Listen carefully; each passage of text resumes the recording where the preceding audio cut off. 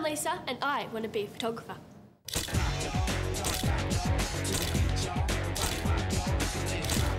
Hi, I'm Emily. I'm a photographer and I'm going to show you how. This is the focus, and because this is a zoom lens, that'll zoom in. So if I do that, I can actually come in a little closer and I can make her a bit more dominant. Would it be right if I had a go and see what I could do with it? Sure, have a go.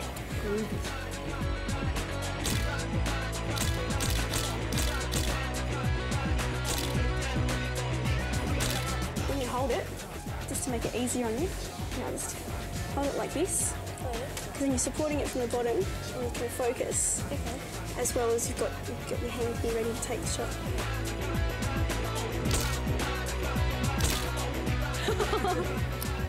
So what do we do with the pictures now? Well, I'll get them processed and then we'll scan them into the iMac. So we're going to scan the transparencies here.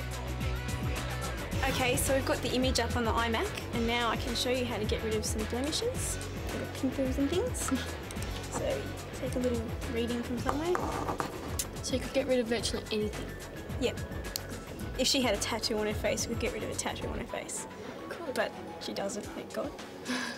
If we got a bit from here and put it like under there, would that give her a bit of hair under her eye? Yes. Looks very sexy like that.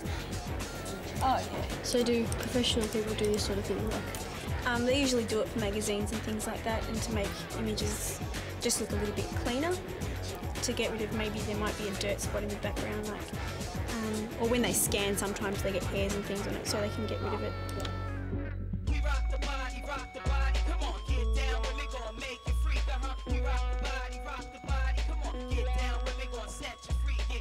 Now I can show you what we can do with some famous people, right? There's the image of you. An image of Jennifer Aniston from the magazine. And we can put your face on her body. There you go. Your hairdo. What we're going to do is we're going to bring up these images that we've scanned in. We'll crop it down to get rid of all of this ugly stuff in the background. So, image and we crop it. We can adjust things, so we can adjust the contrast and stuff. We can make it look bad if we really wanted to. Give it contrast. What's that? Before? After. Before.